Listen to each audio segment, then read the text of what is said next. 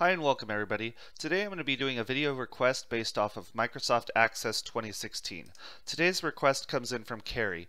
Carrie says, will you do a video on the Word and Access MOS exam? Alright Carrie, well I've done the video on Word MOS. Make sure that you check that one out. Right now I'm going to do Microsoft Access 2016. Alright, so you're probably watching this video because you have your Microsoft Access test coming up. And so I'm going to put a few tips at the very end of this video so that you can make sure that you pass this test, and I'm going to show you also what you're going to see on this test. So let's go ahead and have a look. I've created a database here with two tables on it, and so I'm going to show you basically everything that you're going to see on this test. However, I can't demo everything on this video, otherwise it would end up being very long. So I'm going to show you the basics and what you're going to see. So within the File tab here, you are going to have to know that you have to compact and repair your database. And then under the Save As menu, you will have to save different database objects, so make sure that you know how to do that. As far as printing, I didn't see a print option in any of the tests that I took, and I did want to do this test while it was fresh in my mind, and I took the test about 2 weeks ago. Alright, so other than that, in here you're going to see this option right here that says Options.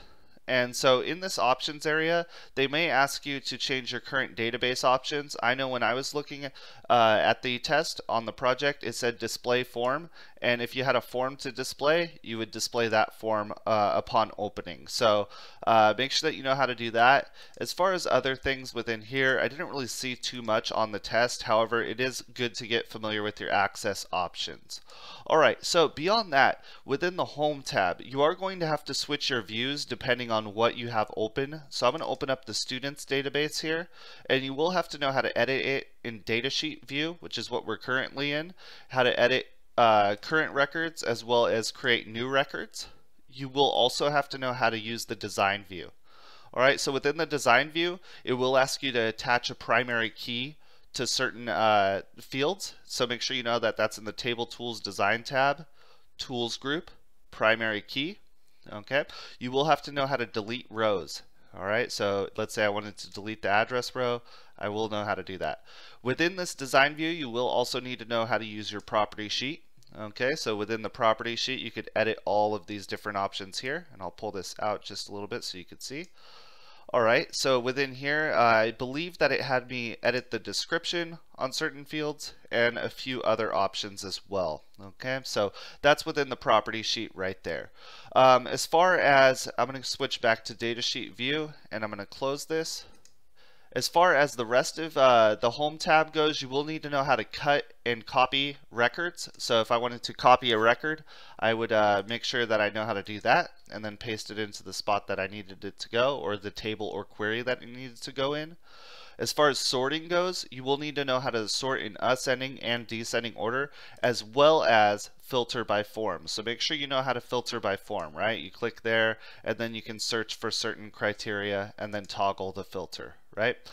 Alright, so beyond that, within the records group, okay, within here, you will need to know how to delete certain records or delete a column.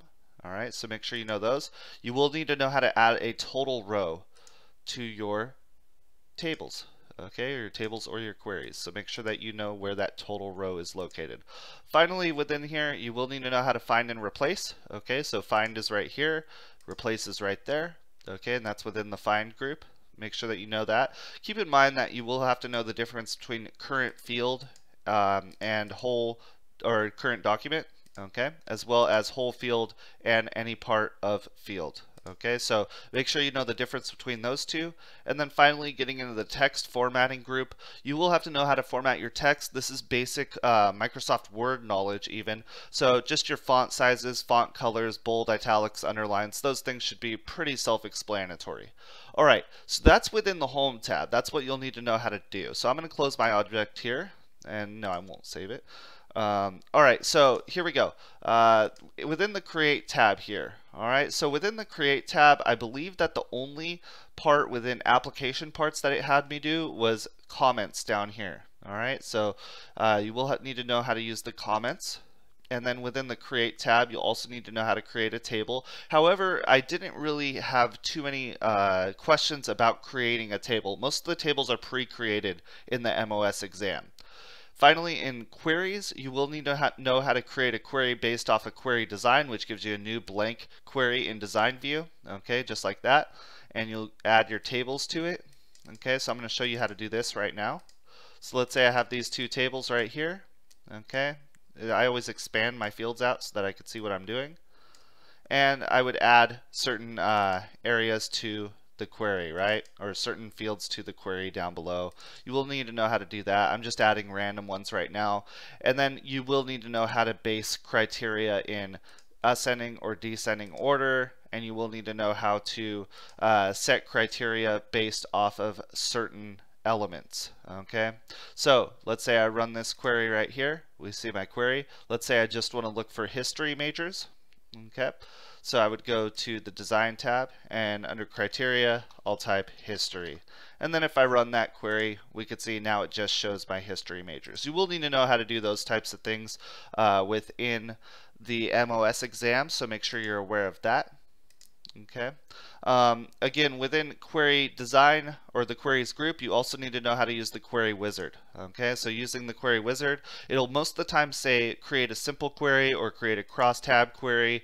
It usually won't ask you for duplicates or unmatched, so you go with simple query wizard, you click OK, and then you'll choose your fields again, right? So you need to know how to do this. You'll go through, you'll name your query, and then you'll click finish, and you'll see it displayed here. Alright, now one of the options that you have to do after you create this query, I have my query right here, is you need to know how to use your query in design view as well. Alright, so if I'm in design view here, again, I could run the query to see how it looks, and then switch back to design view. We notice that a few of those postal codes right here are empty.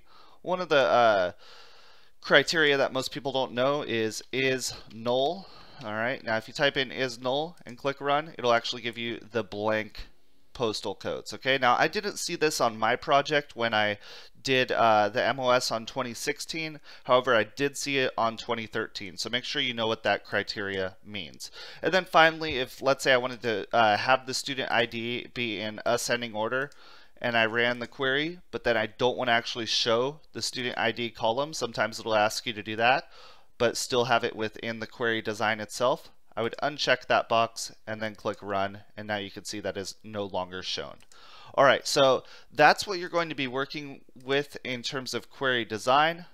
Alright, and then finally we get over here to forms. Alright, so forms will be in the MOS exam, and so make sure that you know how to build a form. Now what I always do is I go to the table that I want. Let's say I go to the scholarships table and I click form. It's just going to build a basic form off of that scholarships table. Now most of the time you're going to create a form in the MOS, you're going to need to know the different views within that form. First off, the form view allows you to actually edit the areas within your form, right? And that'll update it on the table as well. And then you could go here to the layout view. The layout view will actually change the layout of the form itself, and you could add in other fields. Okay, that was in the MOS. You will need to add in certain fields. And then also the property sheet, where you can adjust the width, the height, the size, and the overall format of your different text box and text box controls. Okay, so that's what you're going to see in terms of the design tab here. Within a range, you will need to know the difference between the different types of form layouts, as well as adding in certain rows or adding in rows and columns into your forms. And then I didn't use merge and split, move, or position for the MOS that I took. Alright, finally in Format tab, these are the selection and font groups and number groups. Those we already talked about. And then you can apply conditional formatting. However, I did not see that in the MOS, so I will not cover it right here. Alright, so finally I'm going to get into, I'm going to close up this form right here. I'm not going to save that. And then let's go back to that Create tab, and I'm going to create a report. And I create a report based off of scholarships right there. You will need to know how to edit forms, reports within the MOS. So, you know, editing a title, you might need to do that, or setting your print range. So I'm going to show you a few options within the report here. And so if you go to the views group right here, you could view it in report view. Okay, you could also view it in print preview, and you could also, oops, let me close that. And then you could also view it in layout view. All right, now layout view is going to be the one that you're going to use most within the MOS exam, and it's very similar to the layout view in the form that we just looked at, so I'm not going to cover too much in it. However, make sure again you do know how to add in existing fields and the property sheet. Okay, they might ask you to add in a header and footer or your page numbers. That's all within this group right here. And then finally, if it asks you for any grouping or totals, you could add in those into this area here. So again, make sure you know how to edit and change your reports. All right, so I'm going to close this report now. And I will get into, actually in macros and code, they did not ask any questions based off of macros and code on the MOS that I took.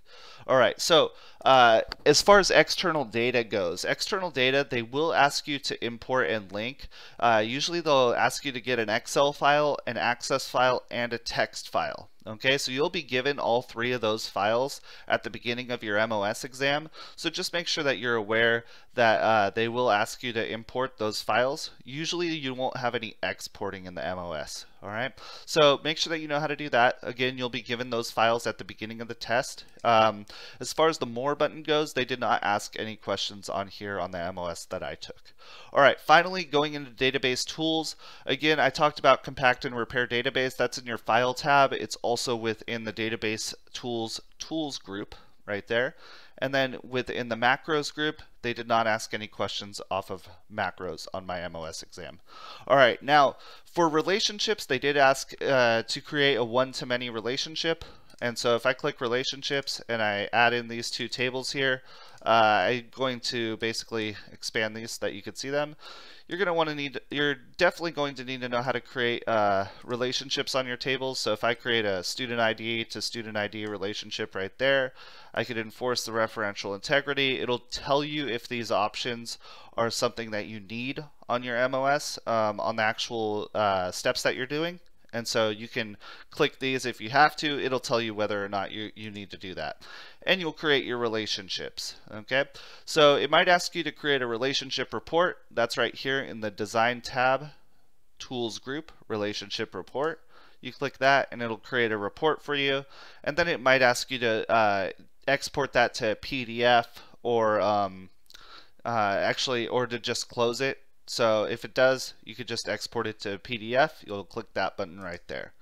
All right, so there's my report. I didn't have to do anything within this view right here, which is the design view for the report. However, it is good to know that in this area, most of the time, if they ask you something in the MOS, it's going to be based off of the property sheet or adding existing fields. Okay, so most of the time, that's what you'll be working in, and it'll be based off of your reports. All right, so there we go. So that I will close. I'm not going to save any of this. All right, so there we go. So now we've looked at all of the tabs, what you're going to need to do. So hopefully that'll help you out for your MOS test. Now I'm going to give you three short tips on what you should do before your MOS test, before you actually begin it.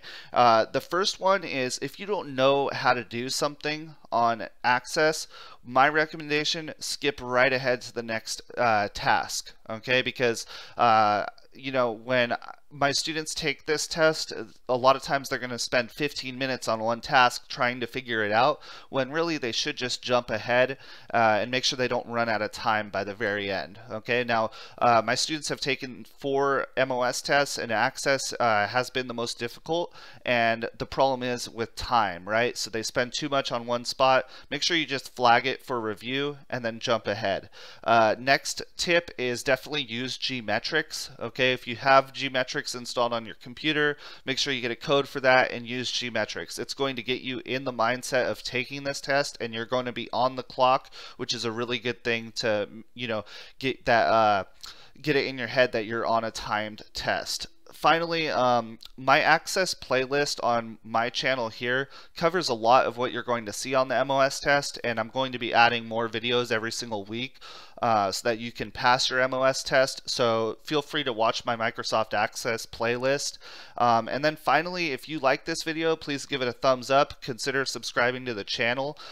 This was a video request for Carrie, so I hope that helped you out. If you have a video request yourself, put a comment below and ask a question. If you need help with something, I'm willing to make a video for you on that, and hopefully that'll help you out as well. So thank you so much for watching. I hope this helped, and have a great day.